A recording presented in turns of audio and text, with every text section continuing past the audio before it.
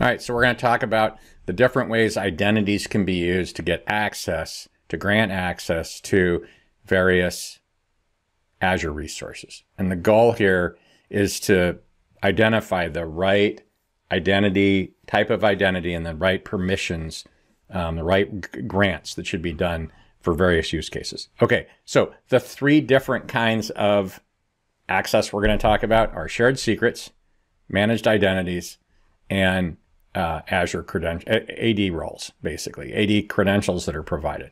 And in some cases, AD might be used under the hood, but that's really, we're talking about being really explicit about it. So these are the three: shared access secret, managed identity, and I'm going to give use and credentials, and I'm going to give use cases for where the different ones might be better than others. So let's talk about shared access secret. This is probably the most primitive of all these. And basically, it's kind of like a client cert. It's basically a signing key. When requests are made, the request is signed with the shared access secret. If you have the secret, you can take the action. So here, I set it up so that I had ADO pipeline builds, and the ADO builds we're going to manage and create and destroy event hubs on this namespace. And so the shared access secret in this case would get buried in the pipeline. The cool thing about shared access secrets, why are they cool? Super simple. I give you a key, and when you present it, you're good. And then, well, or when you sign with it. The downside is it's just like a cert. You might have to revoke it, and they expire. So think of it as a client cert. And anybody, though, that has this, like you might embed it in an IoT device, but that might be bad because then if anybody reverse engineers it, they now have access to the secret. But IoT comes with its own. So shared access secret, super straightforward. You can set it up on, and I actually have a repo that'll be here that actually sets these up. It shares up shared access secret. And so that's pretty straightforward. The next one really applies to Azure Resources, and I really like these. These are managed identities. I've got three examples here. One's a system managed identity, one's a user, and one I didn't say. And basically, an identity is an identity that can be added to an Azure resource. So when that resource makes a call to another Azure resource, you know what the identity of that is. So if I had a set of apps, like in this case, if I had an ADF pipeline and a Kubernetes app, I might give them both the same managed identity. In this case, system, it wouldn't be system, it would be user. But I could give them both that identity. And the beauty of this identity thing is no credentials need to be managed by the program itself, really. And no username and password needs to be shared. So you can deploy assets into Azure and use a managed identity, and you just assign it when it's provisioned, and then that thing gets the identity, and you don't have to worry about any leaking any credentials outside, and it won't work for any non-Azure component. So managed identities, in a lot of ways, if you're doing Azure component to Azure component, that would be the thing to use, managed identities. And in my case, I like user managed identities for some things, the system managed identities for an individual component. So for ADF, that might make sense.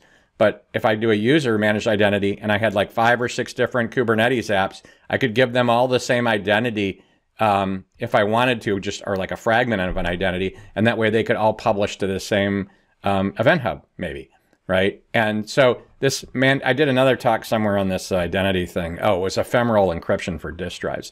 So managed identities are a way for an Azure resource to identify itself to another Azure resource. And it works inside of Azure, and no credentials need to be managed. To my mind, whereas like shared access secret, man, you got to control who has access to the secret. Okay, the third one is kind of the common one, especially if you were on-prem. This will be the legacy version, and I don't mean that bad completely, right? Because there's like human credentials, and then there's like application credentials, like system accounts. In a lot of cases, system accounts should be replaced by managed identities. But if you want user credentials, is a user allowed to publish? And in this case, a user's application is going to publish an event, and it's being done on behalf of that user by the proxy or by an app tier or something. Then what would happen is you would create a user RBAC, and you would assign a user role to that user. And then when their requests came in, when they authenticated to the connection endpoint, in this case to publish a message, it would look it up and see if they had read permission, if that role had read or in this case, write publish permission, send on this hub, and it would allow it. And in this case, though, this is like username and password, OAuth token. There's a whole bunch of credential management to be here. In some ways, this is the most complicated. It's also the most flexible for users or for sets of applications. You might use this for IoT. I called it out here for Databricks. I like Databricks a lot. I don't mean it like that Databricks can't use other things like managed identities. But in the case of Databricks, if I'm running multiple users, like multi-tenant, right? So if a system is multi-tenant, we're going to probably want the credentials of not the system itself, but the user that ran the command. So managed identity won't work there, right? Because we don't want to publish messages with the rights of the Azure Databricks instance. In this case, we want to publish with the rights on behalf of the user. And so we would need the user credentials to make that happen. So that's really it. The question is, do you want something simple, shared access secret, and it's internal, you can manage it, or you might use this with third parties. I'm giving the third party a secret. It's their problem to manage it. They'll be able to publish with it. The other one is for Azure Resources, which are managed identities. We talked a bunch about that. No credentials to manage. Your identity is just assigned to the Azure resource, and when it connects, it presents that identity, and the system trusts system identities. And the last one is when you're doing on behalf of or you want user. In the past, this would have been system account for on-prem calling into the cloud.